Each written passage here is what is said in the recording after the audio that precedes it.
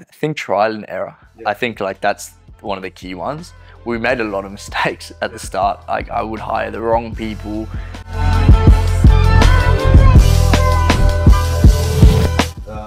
I'll explain it to you. So we, Drinks Factory, we've got it's a merchandising company. Yeah. So we do like all the in-store, like NPD launches, like product launches. Yeah. Compliance, auditing. So we work with like Bacardi, Casella wines. They got like the biggest wines in Australia, like Grey Goose. When they launch into like Dan Murphy's, we do all their building, like displays. We do like make sure products are there, their deals are in line. Yeah. And then we do their tastings. Have you been to a bottle shop and you see the tastings? Yeah. So those are my team. Yeah.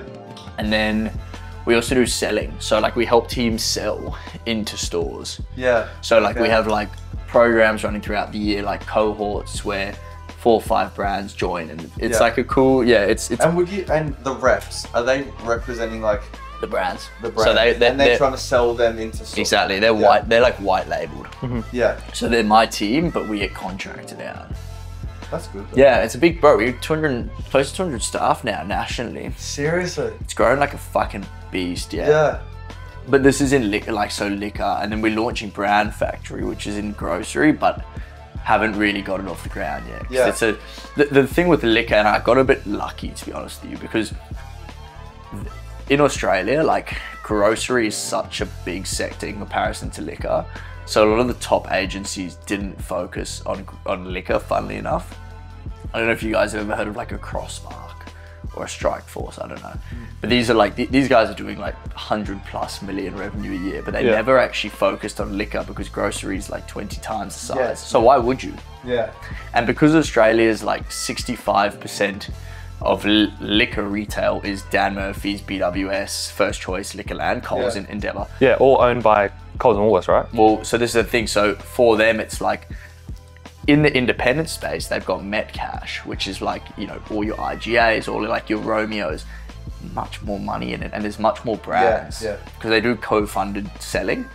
So, you know, you can get 10 brands and use one person and make maybe, let's just do some basic numbers, but if you've got one rep that you pay $40 an hour and you can merchandise 10 brands, everyone pays you $20. Yeah. Fucking, you know, you're making like, what is it, $400 in an hour to your $20 or $40, like $360. And this is one person. Imagine you have 2,000, 3,000. So liquor's never been a focus. So then I saw it as a bit of an opportunity, and we built, and we just fucking we're just flying now. But there's still a lot of money in it. It's just that grocery is fucking huge and been dominated by the big boys. Like you said, it's such a huge gap in the market. Well, it's niche. It wouldn't be worth, because they're in groceries, it wouldn't be worth their time. But not for at all. anyone else, it's like. Well, yeah, like which is like, and the margins are great on it. So it's been really fucking good. I mean, it's been a hard journey up. Nothing's easy, but. As you said, right, it was just the craziest thing, because it's like, you think about it and it's like, I don't know, it's almost like finding a position in soccer that just no one even works on. Like, I don't know. Goalkeeping. Like a fucking throw-in coach or something. One of those, which is like so small in reality, but actually still has value. Almost until you did it, they didn't think there was a need for it. The people were doing it. The difference was that it wasn't specialized. So they were essentially using grocery data, grocery tactics, grocery sellers into liquor. But liquor's really fucking complex. I mean, like, I know it's quite funny, but like, you've obviously got like your spirits, you know, you've got your gins, you've got your whiskeys, like they're super complex in terms of like how they're made and going into stores. I don't know what they're selling. But if you can have specialists who are trained. That's the biggest thing for Dan Murphy's and BWS. They love that specialist side of it. Exactly. Yeah, bro. Because the amount you're driving their profit as well by actually. They don't like me though, because I audit them the fuck out of them. So we also like call them out a lot, and like we work on behalf of the suppliers.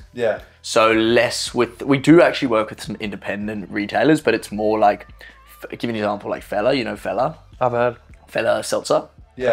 So like, they launching a new ginger beer. My team are going like to 1,200 stores across Australia to make sure that it's in the store, it's got the right ticketing, it's got the right promotional material on it, and if it doesn't, all of our data's live, so it goes to Fella, and then Fella flick it on to Endeavour or Woolies.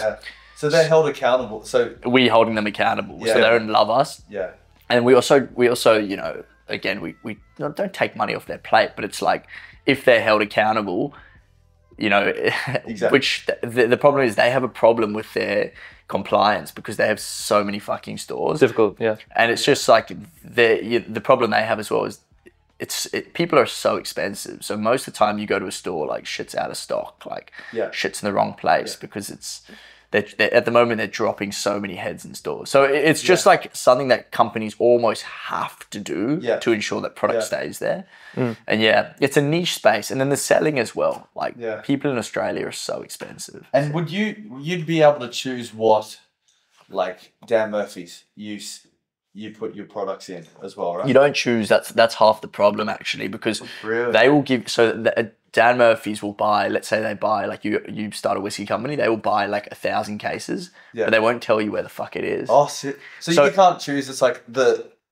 sales at this store are higher than this one. And it's all on their data, and that's half the problem. So if you're a marketeer and you want to invest like into tastings, or you want to invest into, you don't even know where your product's going. So you have to use a third-party agency to first and foremost find out where your product is.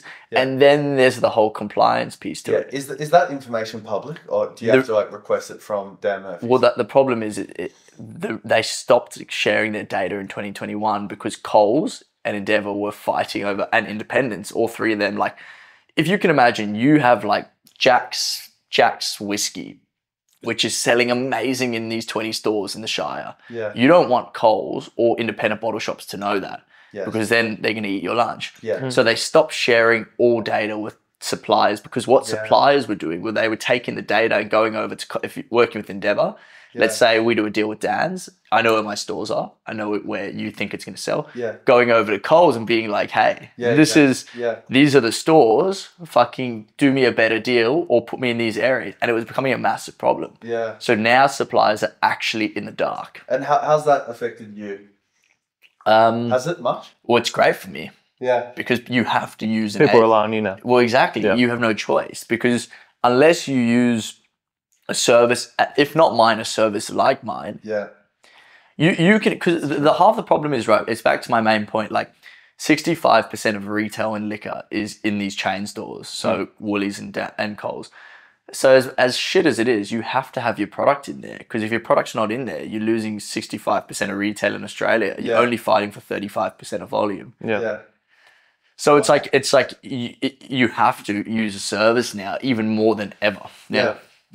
Pretty crazy. So that's where you really got it at the right time. Because you started in 2021, right? Are we rolling, by the way? Yeah, we are. But for this stuff, we don't have to keep anything in. I was just rolling so that we didn't have to go back. Oh, that's mad. But we can kick it off. Started in 2019. But it was funny. I actually started as like a recruitment agency. So I was actually, just before I went to the States, I was doing a bit of this. I actually used to just get like mates and try and like teach them how to be a sales rep, because the thing for me was like, it's always been so expensive to put people on in Australia, but there's so many cool young people who like have the ability to go and sell products and want to work in liquor as well. So that's where the idea started from. So I used to actually train people and essentially not sell them off, but put them into interviews with companies, and I would have got like $2,000 or something. Fine for Jack. Also, are you recording your audio? No. Yeah, okay. Yellow card. Yeah. That's a red card. That is, So it was started like that, and then we slowly kind of built. We got our first gig with a company called Young Henry's Craft Beer Guys, which was really amazing. We didn't make any money. Were these like lower ticket clients at the time? Well, this is actually a bigger ticket client, but I had a connection to them, so they gave me, if I'm honest, they gave me a crack. Is the best way to say it. It's. We weren't very good, but we were cheap, and I think they were happy to work with someone that wasn't going to cost them a fortune. And to trial it, and it was really successful. How old were you at this point? Probably 20. Damn, probably 20 years old. Yeah, I'm 23 now. Yeah, so you're also 01? I'm 01. Yeah. Okay. Yeah, April. So yeah, it was pretty. It was cool. I mean, like it was a difficult journey in the sense that we really didn't know what we were doing at that point. It was just kind of like opportunity came. Yeah, let me just grab it and roll with it. Yeah, and try and show your value, right? I didn't even know what really the business was at that stage. Okay. It was just like, you know, it's funny because most companies I think start with people, you have like a base idea of what you're doing and you have people that join your team to build a company. Whereas this one was very freestyle, if I'm honest. Okay. It was very much like just brute force, like keep trying until you like keep failing, keep trying, keep failing, keep trying, keep going. And we did really well with this young Henry's company, and then like the next company saw us and were like, yeah, that's awesome. Yeah, they saw kind of the posters and the displays in stores. They were like, this is great. Yeah. Contacted us. Then it was like you get the next customer, and you just kind of keep rolling, you know. And people start talking, and especially in Australia, like I think the beauty of business here is it's a small place. There's pros and cons, of course. But in, I guess, at least what I do, liquor is tight. So a lot of people work, you know, have worked for this company, then work for this company. Like it's almost like a washing machine. Yeah. So you get the connections, the relationships pretty quickly. Yeah. Okay. Yeah. And did you find it was easy from, like you said, training people up and almost selling them off to almost like getting into the network in like drinks? To be honest, I think people are so complex, and I actually got it wrong for a long time. People are really complicated. I think that's, you know, when you look at my business, like you think it's like data, analytics, like, but honestly, if you go to the core of it, it's people. Yeah. Managing people, retaining people, recruiting people. Yep. That is the key to this business. So I think it was pretty hard because you have to build complicated systems to deal with people. Yeah. People are unpredictable, and that's the problem. Yeah. Is like I can put someone on a shift in like Western Australia for a tasting, but then their car crashes, and it's like, all right, well, I'm sitting in Bondi. Yeah. It's 7 o'clock on a Saturday because it's obviously a 2-hour time difference. Yeah. Like, how do you deal with it? Yeah. Yeah. So I think that as we've built the business, we've built processes that make things easier. Yeah. But the transition was tough. There's, again, as you know, the hardest thing is cash flow, right? Yeah. Like people are also expensive. So you've got to manage cash flow. You've got to manage like, when we first started, I was doing most of the merchandising work. Yeah, so I was out on the road most of the time. Yeah. I still spend time on the road with reps, but now it's more kind of in a training capacity. Yeah. But yeah, it was complex. I think it still is complex. How did you learn those systems to manage people? Or how did you find learning about that? I think trial and error. Yeah. I think like that's one of the key ones. We made a lot of mistakes at the start. Like I would hire the wrong people. You know, people would, when you're young and I mean, I'm still young. So I'm now I've been doing this for close to 4 years, at least in this whole space. Before I was running Drinks Factory, I was a sales rep myself. And then I was a national sales manager. Yeah. So this space I always understood, but the people element was complex. You'd naturally be naive just because it's like relationships and you probably don't. Yeah. Also like, you know, the hardest part of this business was actually a growth phase, probably 18 months ago, where we were picking up a lot of clients, but probably too much for us to chew off. So then people have experience at other agencies and you go, oh, great, like this person has experience, like let's throw them into the fire. Probably the same as like football, right? Yeah. It's like clubs go up, oh, this, you know, guy has played in the Premier League, he'll be great, but they're not actually great. They're just a has-been. Yes. So, you know, I think from that, you know, what we realized was we have to develop our own training systems, really strict programs, really strict guidelines to ensure that we have the highest of quality staff. And I think at this point, like I would openly say we have the highest quality staff in my team. And then it also comes, to be honest, a big thing is pay. It's just, I mean, that's life, right? Like, so we are one of the highest paying agencies in Australia.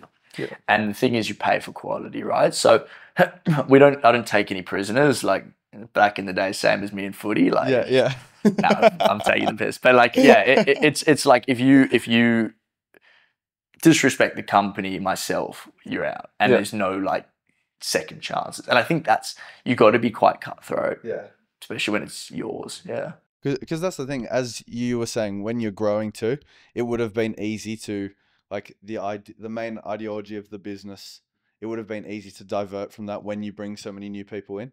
So like you said, now it's kind of important that you maintain those standards. Yeah. Well, I think scale is always complex. I think that the biggest, I mean, the greatest thing I ever did, as I kind of said, I don't know if we were rolling, but took my team to the Philippines. So we managed to go from a team of, I think there was pretty much 4 of us to now I've got like 14. Yeah.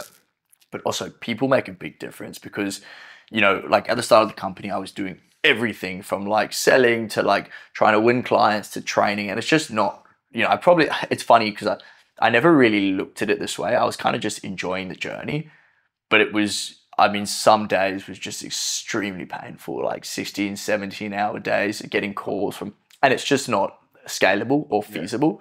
So we brought in this amazing girl as our head of operations, like probably close to 18 months ago, who also is a freak when it comes to like operations, processes, cut costs. Like she's really been game changing, if I'm honest. How'd you find her? How did I find her? Through LinkedIn. It's always the way. Yeah. LinkedIn's powerful. I you know, it's funny. I reckon, especially at the start of my company, like 60% of my business came through LinkedIn. Yeah.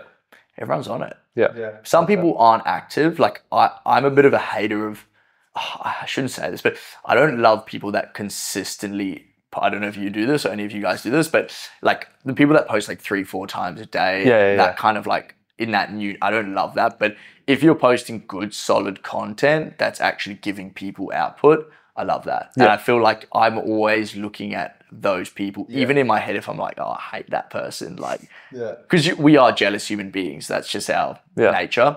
You still almost have some sort of like, cool, they're progressing. Like we should hit him up. Me with Stephen Bartlett, guy posts like 5 times a day, but that's good stuff.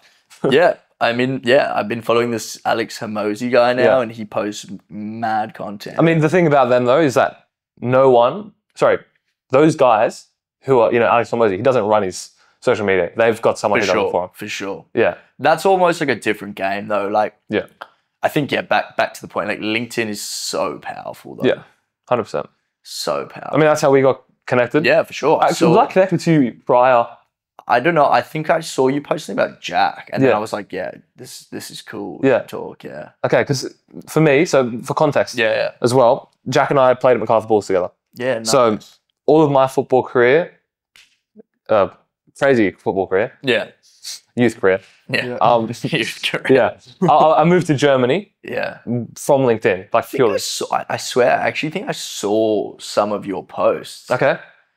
Goalkeeper. Yeah. Looking for a club. Yeah, I was always looking for a club. Yeah. Yeah, I did definitely. Yeah, because LinkedIn, and that's even how Jack and I actually first really made contact. Yeah. Was through LinkedIn.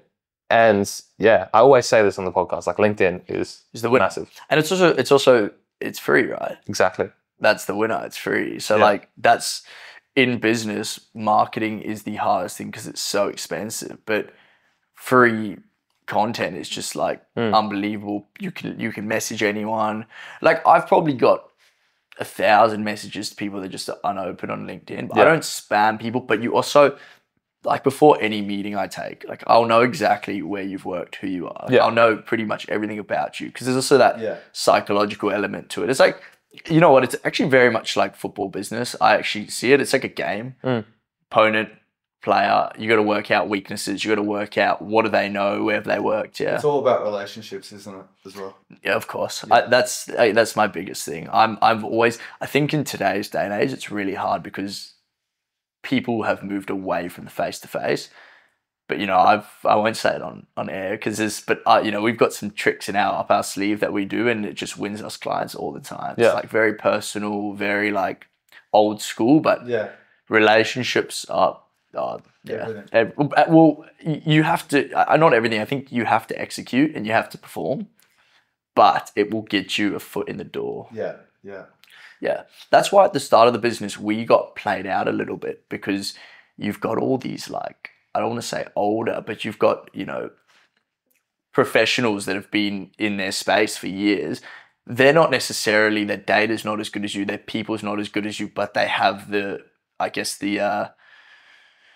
they've got the what's the right word, like the experience in those, yeah, exactly, relationships where people will choose them over a startup Not because company. they're doing it the right way, just because it's been like that for years and years. Well, yeah, that's it. We just had a recent. I mean, it was actually incredible how it's all panned out. But a really massive company, we just took the account and we actually lost. I lost the tender. Okay. And I lost it to a company which we know, who I just like. I'll never say who they are, but not nowhere near the level of us. And then, funnily enough, it actually fell through, and we took the account. Yeah. Which was, but it's crazy to think like how yeah, I guess relationships can drive performance. Yeah. What made them change from how they used to, like the older people that had more experience? What made them? Was it just purely numbers that made them go with Drinks Factory? Look, now we've got a proven model. So I think back in the day, like if we look at like the start of my kind of career, I was just a dog. Like I'll keep following up. I'll keep trying. I think if someone knocks on the door that many times, it will open to some capacity. Of course, you can't be annoying. There's it's selling, right? So there's a very fine balance. But again, I think building a program that was needed. So actually looking at what do companies need? This is where they're hurting. How can we fix those problems? So building solutions tailored to all size businesses. So not necessarily just like the top companies, but also smaller businesses, medium-sized businesses. Processes, data is important. Today, data is the winner.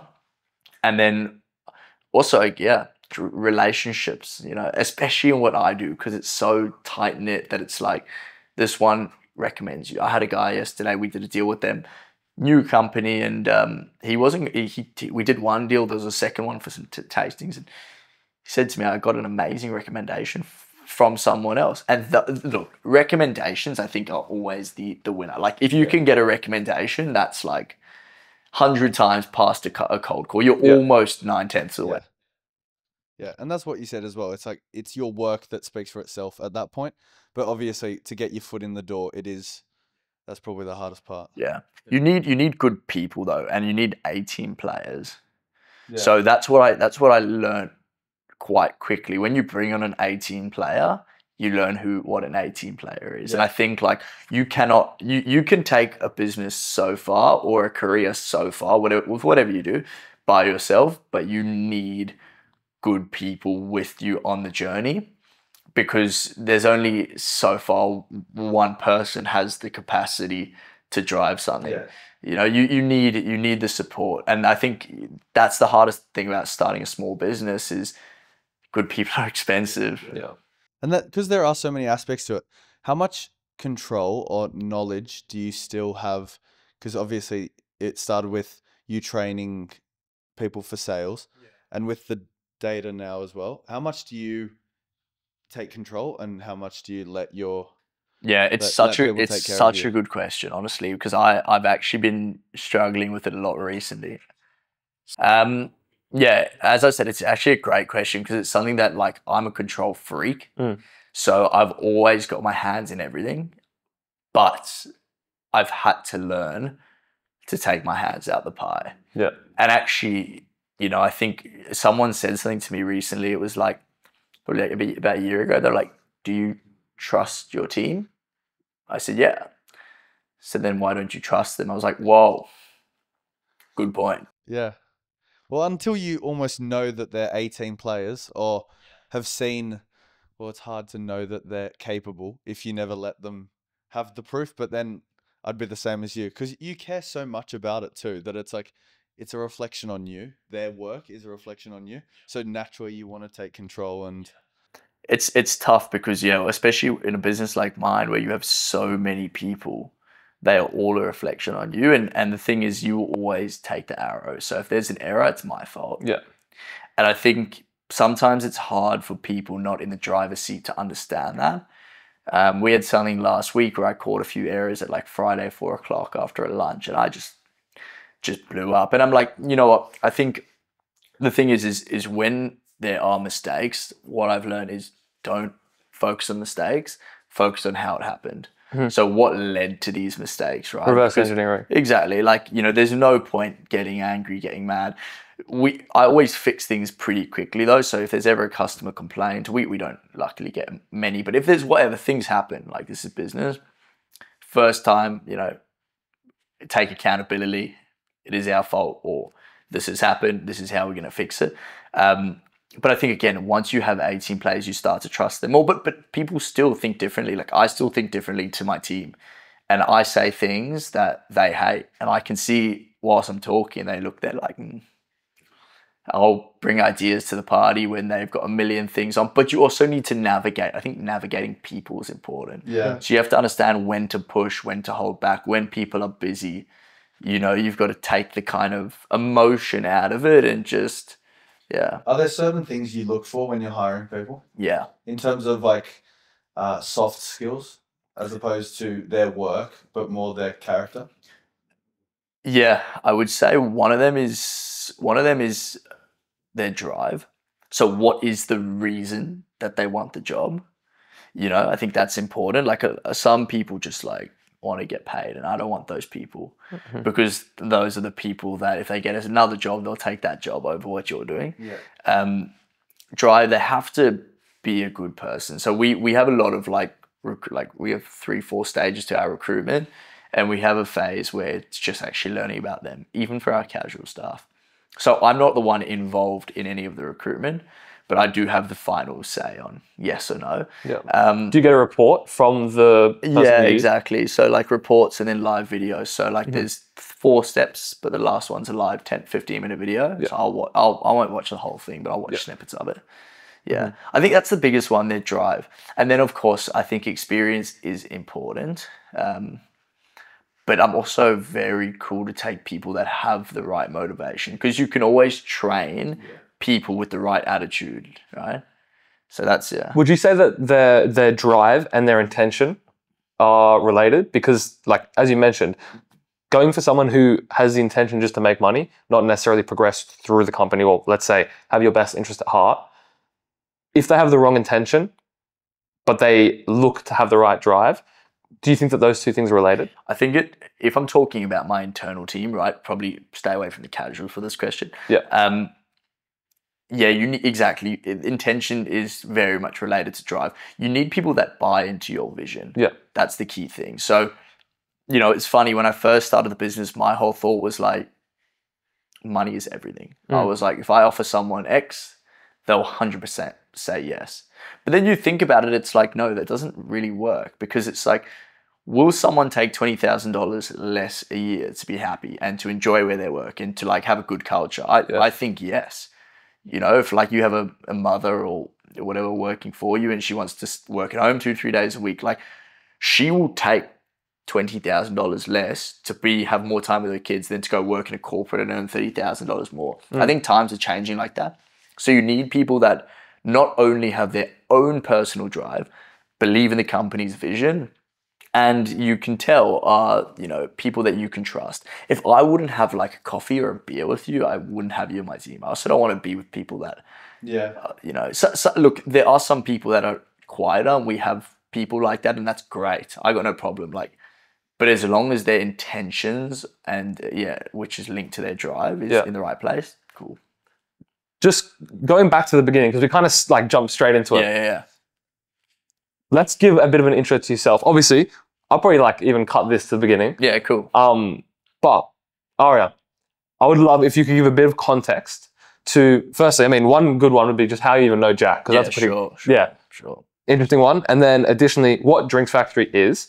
And then you can probably give a bit of context onto where you are at the moment, how long that you've been working on it, because obviously we kind of spoke about it. Yeah. But anything like that, that'd be awesome. Yeah, cool.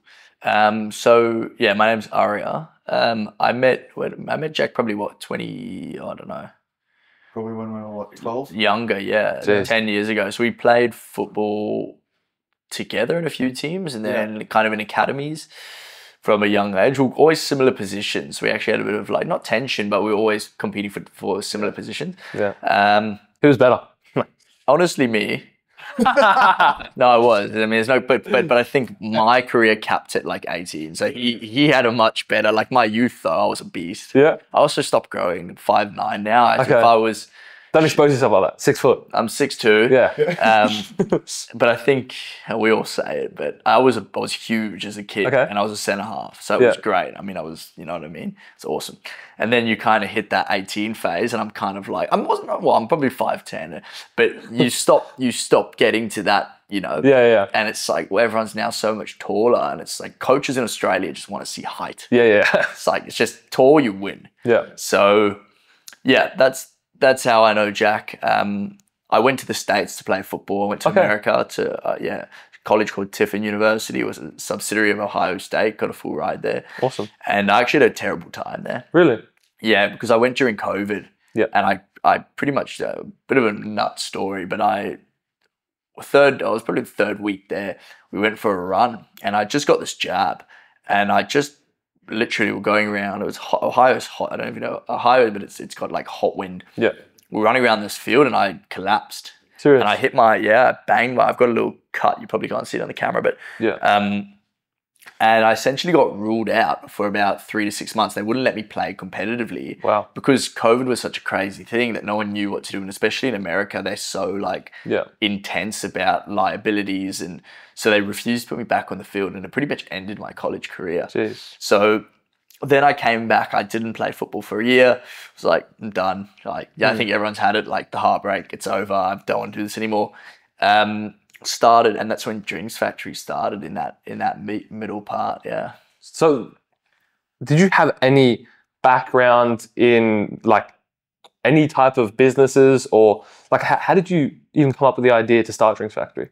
Yeah. So I didn't. I'd worked as a sales rep my whole life. So since I was 18, I think, and honestly, the greatest skill anyone can have is getting rejected. And that is literally what happens 99% of times as a sales rep, especially in field. So like my job was to go from bottle shop to pub and just get rejected. Yeah. And I think that was the best lesson I ever learned. And I think that would like teach anyone the most that they can experience, because it's just, you are literally feeling with rejection after rejection day in, day out. And you learn so much from that.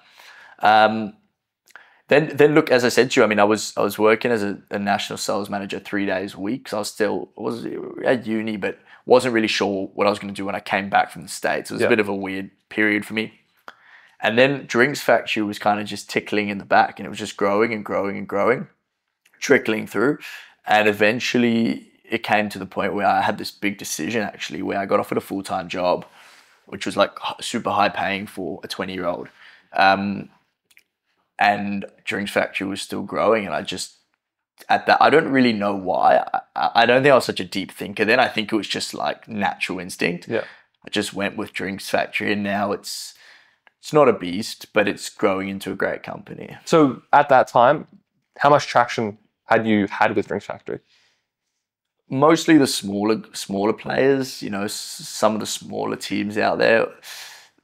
Again, you know, I think I was knocking on a lot of doors, but taking a lot of no's. Yeah. So there wasn't much traction to kick off with. A lot of people didn't believe in my vision, because my vision was, again, just to make it super simple, like Australia is 65% made up of Woolworths and Endeavour, so First Choice, Dan Murphy's. Yeah. My vision was to service those stores, because I thought to myself, like, if 65% of Australia retail is in this space, how are companies not sending people in to check products are there, ranging, paid promotional? Like, no one was doing it. So I had this vision. It was like, and I actually worked for a company called Ampersand, who are one of our big clients now. And they were the ones, when I used to work for them, had me in these chain stores and helped me develop this idea. Almost said to myself, why is no one doing it? And that was my vision, to send people into these chains, drive volume, drive growth, drive compliance. And that's where Drinks Factory started. And as we started to get results, people started to take note. Yeah. And then, of course, now the business has evolved. We do assisted selling, tastings, but that's like, you know, at the start, I mean, there was next to no traction. I tell a story of this. This is a great story. I didn't have any money. So how I used to recruit people was I used to work for other companies on contract and go sell into pubs and bottle shops in different states. So the one day I was in Adelaide, I was working for like 3 or 4 brands. They all pay me whatever, like $20 a visit. I mean, it was cheap for them because I'd worked for a few, and I was still trying to run Drinks Factory. And what I used to do was during the day I'd work for them, and in the night I would go into pubs. And I thought I didn't have any money to put poster ads on Indeed or LinkedIn. So I used to actually, the smartest thing at that time I could think of was talk to bartenders. Yeah. Because they know liquor, they can talk, so they can probably sell. So I used to go from like 6 o'clock to 11 and just try and recruit people to Drinks Factory. And I remember I was in South Australia. I went to this one it was a distillery. Yeah. I started talking to the bartender, and she was amazing, really good looking girl, like super intelligent. And I was trying to get her a job. And this old Italian guy comes, grabs me, the fuck are you trying to do? Picks me up and drops me outside his distillery. And I mean, if we talk about rejection, like that is like rejection, right? Yeah. At its brute force. Because I was obviously he thought I was trying to nick his stuff. Yeah. But that's like the story of Drinks Factory. It's just been like a fight.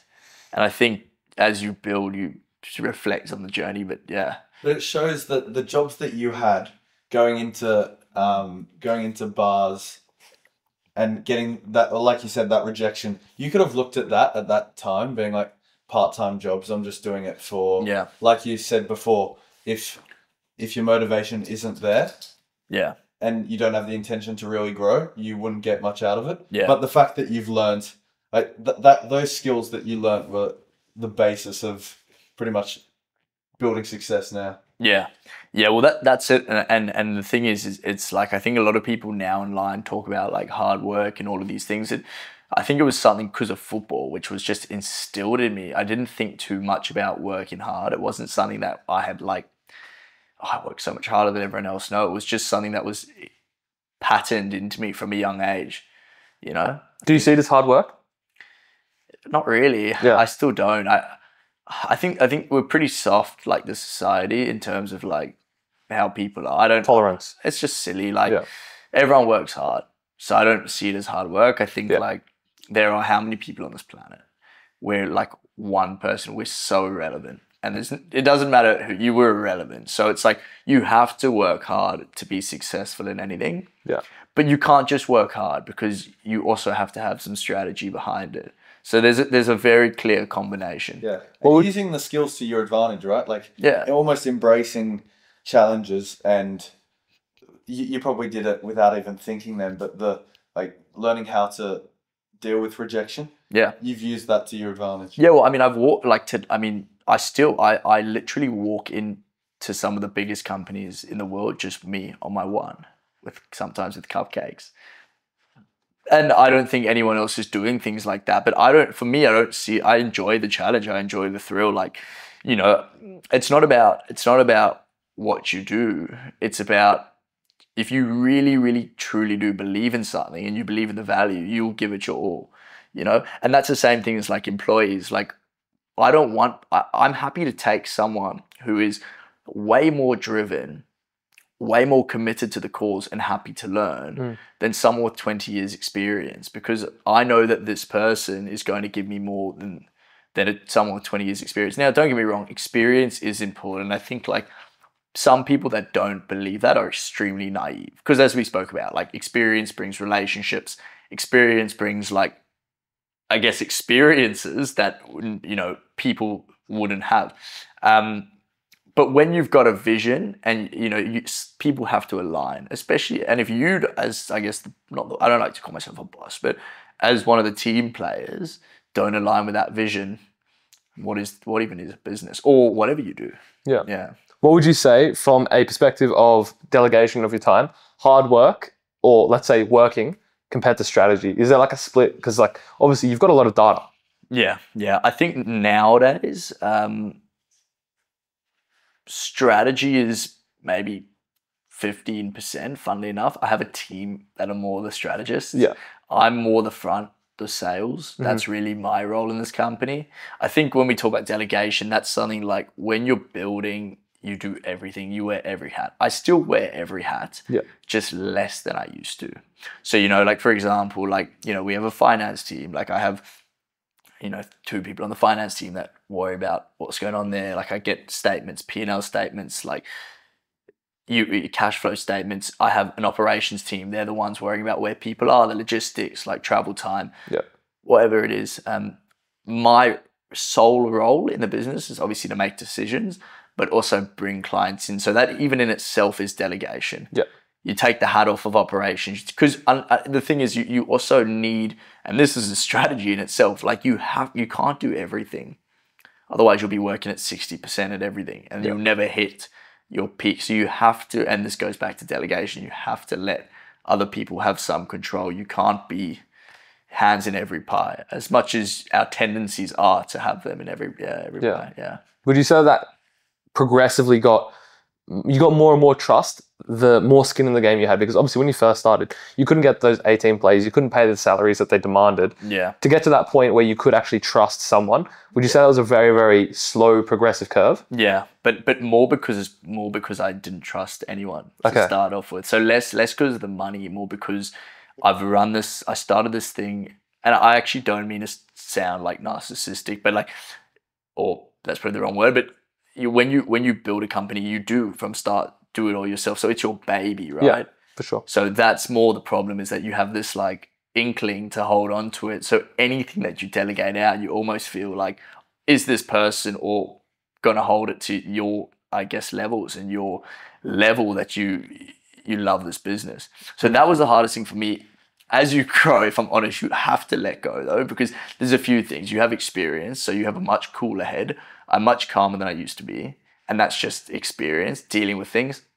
But then also you just cannot hold on to everything, because I will go nuts. Like if I'm looking at everything, I cannot drive what I need to drive. You know, it's not possible. So that would be difficult to, like you said, it is your baby. So, and I don't think when you're first hiring people, they can't care as much as you.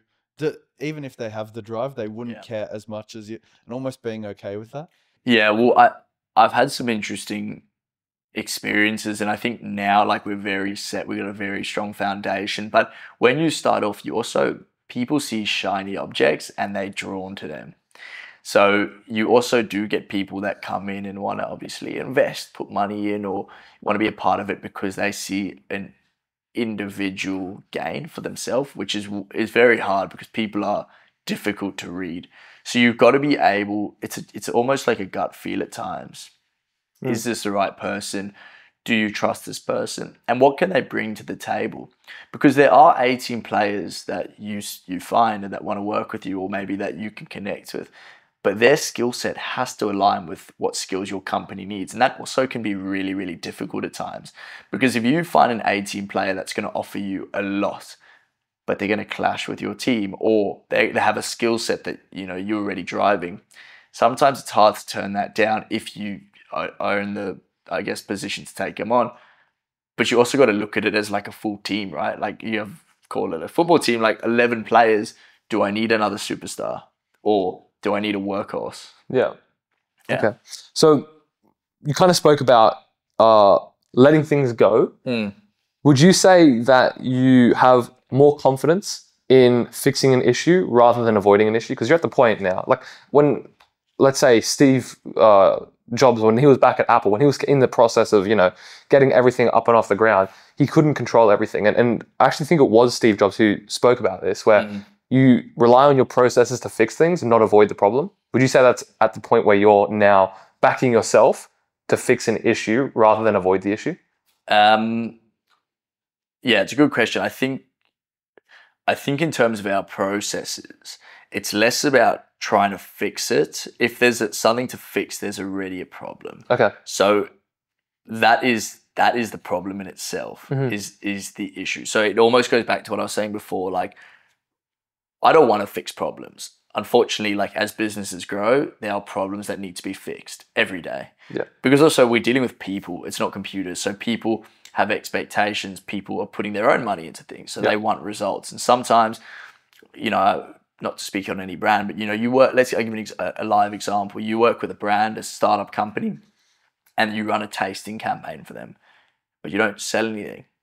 But maybe people don't like the liquid, but I'm not in control of their liquid. I'm not in control of their marketing. I'm just in control of the execution. Yeah. So I think the key thing is understanding what is the problem.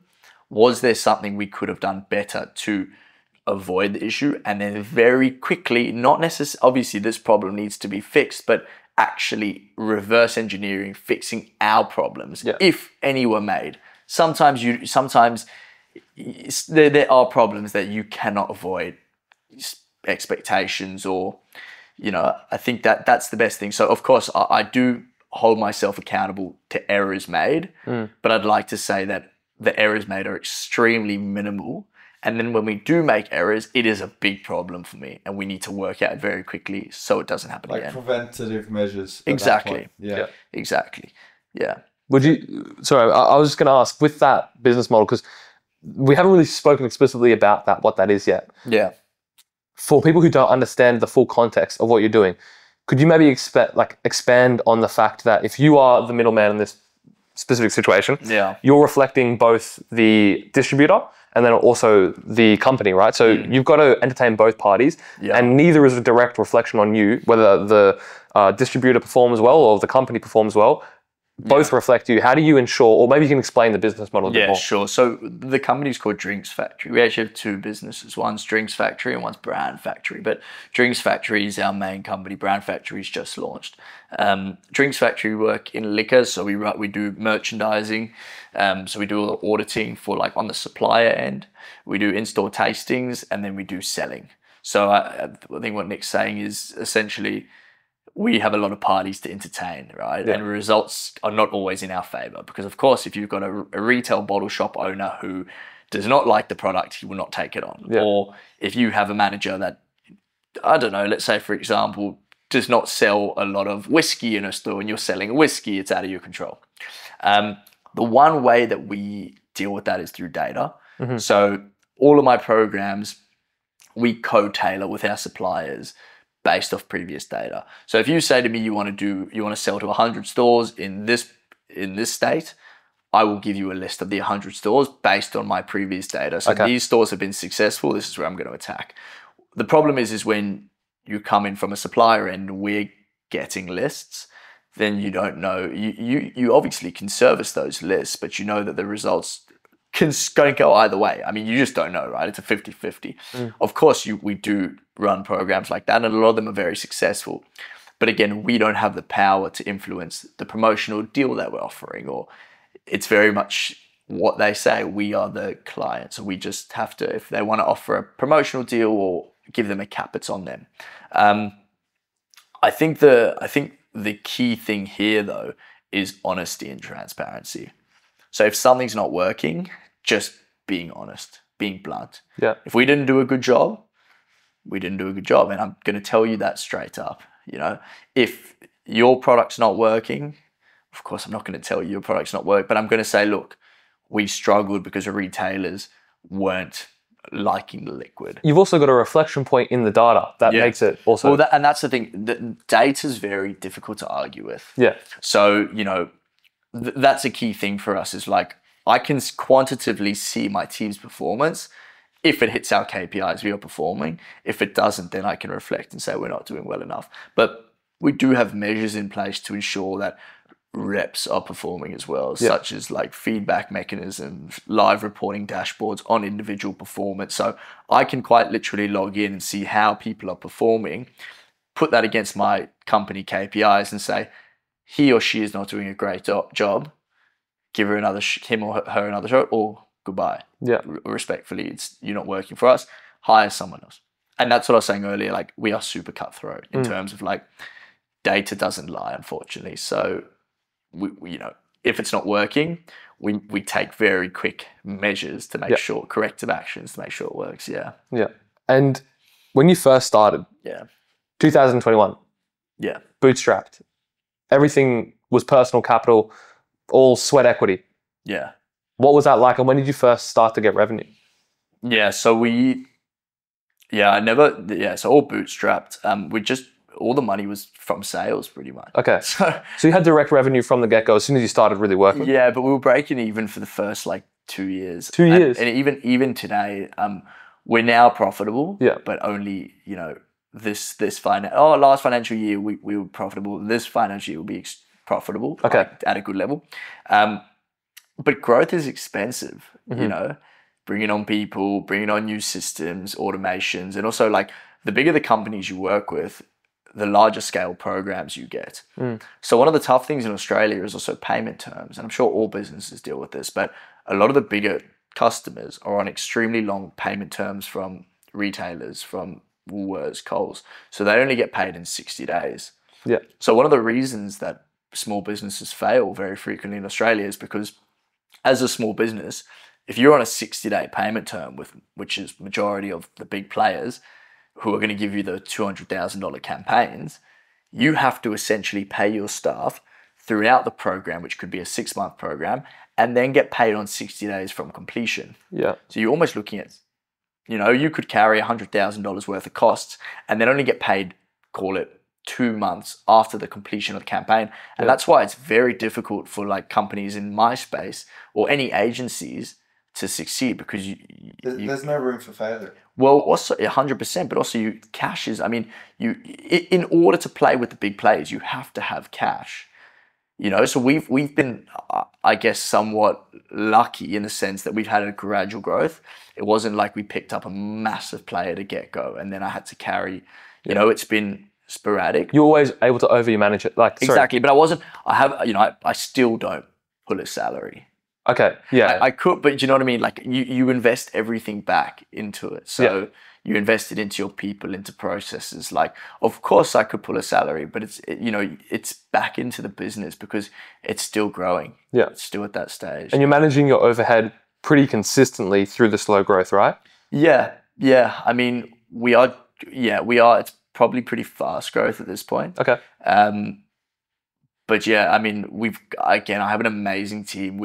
That's super sharp with our costs. We know what's coming in, coming out. We've got a finance team. So we really dial into that. Again, I think the hardest thing in this country is like terms, and cash is hard, especially right now. Like the economy's in a recession, or it's close to being in a recession. So in Australia, it's not great. Exactly. So people are spending way less than they used to. Consumers are, if you go to a liquor retailer, you're more likely to pick up a $50 whiskey than a $70 to save $20. I mean, everyone's had the same experience where you go for that cheaper option. Yeah. So what do you think happens on the flip side with suppliers? Same thing. Also, 100%. Like they are making less margins. They're having to drop their price. So they're spending less in marketing spends and advertising spends. So you also need to look, and this is a mistake I made early on in my career. You also need to know how much you can chew. Mm-hmm. So I will openly say, like, early on in this business, we took on a campaign that I did not have the capacity to take on, and it was an absolute failure. And I learned so much from it. Mm-hmm. And it was like horrific, and I still cringe thinking about it. Yeah. And the truth is that you also have to put your ego in check, and you can't see the money and be like, let's go. Because you've got to be like, do we have the capacity? Do we have the staffing? Because your reputation is more important than anything else. Very good point. And if you capitalize on your reputation in a positive manner, you will drive your business to incredible heights. Yeah. But if you try and grow too quickly, you're going to have a big problem. And we were very fortunate that, we were able to overcome it. We offered them additional free campaigns. We probably lost like $30,000-$40,000 on that campaign. Yeah, wow. But I was happy to bite my ego, take the loss. Yeah. Because that's how business works, right? And it was a young, naive mistake, yeah. Very interesting point, because in your sector, I mean, it is B2B, right? Although those guys are B2C. Yeah. So you're literally just being the middleman in there, bridging the gap, making it easier for them to be more B2C. And you're able to take the blows, but you're right, like that example is really interesting. Yeah. Because you then have to reflect and figure out how you can then make sure next time, check your ego, okay, maybe I can't take it, or maybe we got to fix the team, we got to get more people so that we can afford to do it next time. Have you had any other situations like that? That was the worst. At the moment, to be honest, no, because we had massive change. Okay. I think as well that experience was daunting, and I know from I'm quite a emotional, not emotional person. I think like I care about suppliers and brands. Whereas I think a lot of agencies don't actually have that love. So it's just like get the cash in and out. And we've actually taken a lot of business because we care. But that experience for me was enough to realize, okay, you take what you can take, you take at your capacity, or you find ways to drive growth quicker, which is what we've done. Yeah. Going to the Philippines, key example, like taking a team from Australia where I had 4, could not drive any more growth, to having they still all work for Drinks Factory. We have a contract there. So, we got 10 staff working full time in the Philippines. I got 3 in Australia on Australian salaries, obviously a lot higher. Are these marketers or graphic designers, things like that? They do, for example, like our recruitment. They do our schedule uploads. They do our building training courses. They liaison with representatives. They do pretty much everything. Okay. All right. So they're all my back end systems. Yeah. But that's the way we've been able to scale at such a fast pace is, first of all, of course, I mean, it's a lot cheaper than Australia, outsourcing to the Philippines. For them, it's still a really fantastic salary. So I don't agree with people that kind of come at it like, oh, it's not, because for them, the salaries that they're on is fantastic. Yeah. They're still supporting their family, kids. They're super grateful to be there. Super hardworking and loyal is like, they're so loyal. Interesting. And I do find with Australians, not to categorize like Aussies, this is probably all Western society, but people do often chase dollar bills rather than having loyalty to a company. And of course, I think we all naturally want to make more money. I think that's ideally everyone's goal. But I think in the Philippines, it's a different culture. It's more family culture. It's more... They stick with companies for a longer time. That's also a big problem we had, is like the turnover of staff in Aussie was quite big because obviously bigger companies, there's a lot of room to go. So you can imagine the training and recruitment process is extremely expensive. So you've now also got to bear training someone new, but then the cost as well. So it's just like, you look at it and you're like, well, you can build an amazing team with culture if it works for what you do in this space, give you 110%. You can scale the hell out of your business because you've got more heads and more hands working on things. And they're great people, and you also are supporting them. So for me, it's been a game changer. Which brings it back to why character, like you said, when you're hiring is so important. Yeah. Like you said, you don't want turnover to be high because ultimately it's a cost for the business. 100%. I think, and that's the thing, my biggest thing is keeping my Asian players. So what someone taught me once upon a time, I won't say who, but they taught me again that like money isn't everything, and I got that wrong for so long. And I think that's a pretty bad trap to fall into, because the second you start thinking like that, you actually forget about the person and you forget what their needs are, what their wants are. But then again, it would have been easy to think that because that's a quantifiable term. When you're definitely in the growth phase, I can imagine like naturally you'd have imposter syndrome as like go to the big suppliers. It's almost you almost need that money as the proof, as like I'm doing the right thing. Yeah. How did you deal with? Did you have imposter syndrome with that? And how did you deal with that? Yeah, I was probably too naive to have imposter syndrome, if I'm so honest. Yeah. I really didn't ever think of that. It was more a case of like sheer determination. And I really enjoy rejection, weirdly enough. And I think you have to love it. Yeah. You start to actually want to get rejected. It's the craziest thing in the world, but you are so motivated when someone rejects you to prove them wrong that you just get this spark in you that's just this flame, which is uncontrollable. So the money element for me was never like, these guys are bigger than us, or it was more our systems are more powerful than them. They've been around for 30 years. We've been around for 3 and we're changing this space. Yeah. That's how it was. So, and again, I took the whole approach away. The way I view it is not on the thing is companies are built on people. I'm now trying to build a business on data. Yeah. So as tough as this sounds, it's just the reality that people are somewhat irreplaceable. No one, even myself, I'm replaceable, right? But if you can build data systems that can co-align with what people need, data won't lie to you, but people will. Yeah. So that is how we prove it to businesses. It's like, this is what we can show you. It doesn't matter if my best representative in New South Wales leaves me tomorrow, this data is going to be the same. But a lot of these agencies are so reliant on their people that it causes them really long problems, long-term issues. Yeah. You mentioned about the turnover for staff in Australia specifically. That's one thing I also very much agree with you. Like in my app that I'm working on, people are much more okay with leaving something when the culture is not necessarily there yet, because there's a better opportunity around the corner. You mentioned the 18 players. That's your priority to keep them on. How do you incentivize them? There's a lot of ways. I think the first one is understanding the individual. I mean, everyone's different, so everyone wants different things. You know, some people want monitoring. Some people want like growth within themselves, so investing in like external training programs for them, or investing in things they like. You know, we do things such as like monthly awards where I send people gifts for, you know, dinners, whatever it is. Again, because I've got a small team, it's a lot easier to facilitate independent, and I know who wants what.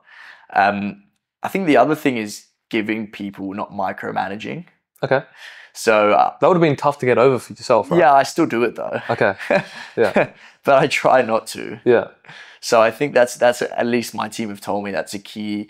I do this thing every month, which is called 10-10 with every single staff member. Okay. So it's 10 minutes of feedback I give them, and 10 minutes of feedback they give me every single month. I like it. I also do an anonymous questionnaire, which is on the company. The same thing, yeah. Yeah, and I get rinsed every month. And it's great because at least I've got some 360 feedback into what I'm doing wrong and right, because I'm not perfect, you know, and I think I make mistakes, and so does my leadership team. So it's really good to get feedback. And I think people care for their voice to be heard as well. Yeah.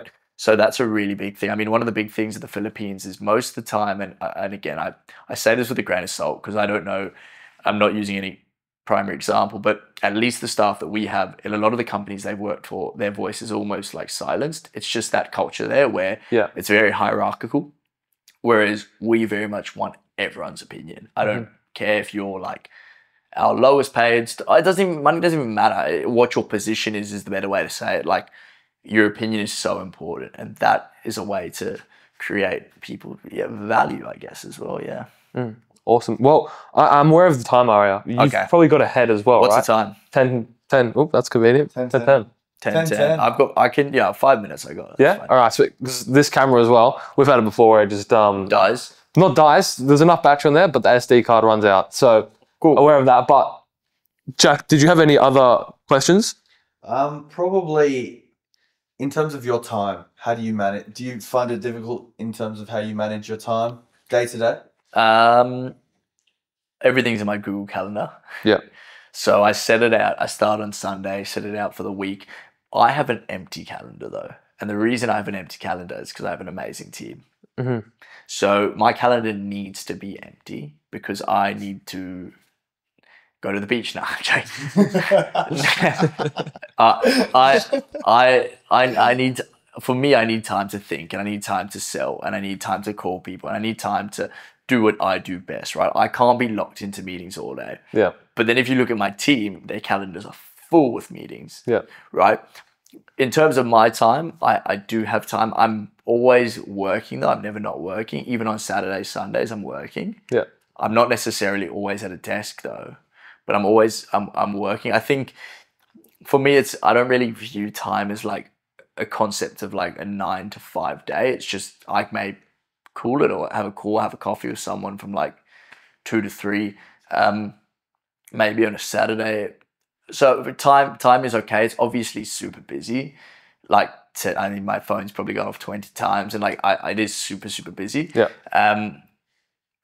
But the best thing, the Google Calendar changed my life, if I'm honest with you, because you structure your day, you know what you need to get done, And then obviously, if I have to be in meetings, great. Otherwise, I'm in my office. Yeah. Because like you said, you almost need that time, because if you had all the different hats on and had to deal with all the small problems, what got you to where you are now in terms of the sales and like the big ideas and kind of like your personality and your like that ultimately drove the business in the growth phase. If you lose sight of that, I think it's probably a fine line. You probably need to keep. Yeah. Well, you make mistakes, right? We all human. You can't remember everything and anything. So you make errors. And like I'll tell a funny story. Like I literally was so hectic last week. I sent a quote to someone. I got the numbers all wrong. But one of our big customers sent, and this is so, don't ever do this. He sent it back to me. I sent it back to him again and it was wrong for a second time. I mean, that is beyond embarrassing. What was the learning? It was Thursday, 5 o'clock. I was trying to close the deal, but I wasn't focused. And that was because I had too much going on. And the learning lesson from it is slow down. You need time, especially when you're trying to drive something, to have the ideas, to drive the innovations, to speak to people. These things are so important. So yeah, I think time is immeasurable. But if you can try, at least if you're in a position where you can kind of drive your growth by not letting others do it, but by being strategic with your time, it's important. Yeah. Yeah. Okay, amazing. Well, all right, as I kind of said with time-wise, no worries. We do want to finish off with one last question though. Yeah. And that is, what are 3 ways that you sculpt yourself every single day? Whether it's taking purposeful time to go to the gym, reflection, what are 3 ways that you sculpt yourself? Yeah, so gym, I train at the Yard Double Bay, CrossFit. Yeah. So I listen to a lot of podcasts. I think that's like the best way of learning. Podcasts are huge. 1.5 speed. There was this guy, mentor of mine, Troy Truen. He got a podcast called Grow a Small Business. I love it. Speaks to like-minded individuals. And a lot of the times we hear podcasts of people that are the top of their game, but not small business owners trying to drive. So you almost can't relate to these. Yeah. But this is very much Australian day-to-day driving businesses, real. And the third way is family time. I think that's important. Yeah. Amazing. Cool. Ariah, great to do this with you. Awesome. I really appreciate it. It was a great pod. Thanks so much. Thank you for coming on. Cheers. Thank you, bro. Thanks, man. That was cool. Yeah. Awesome stuff. Very nice. Awesome Cheers, stuff. bro. We'll that grab was great. the mic off.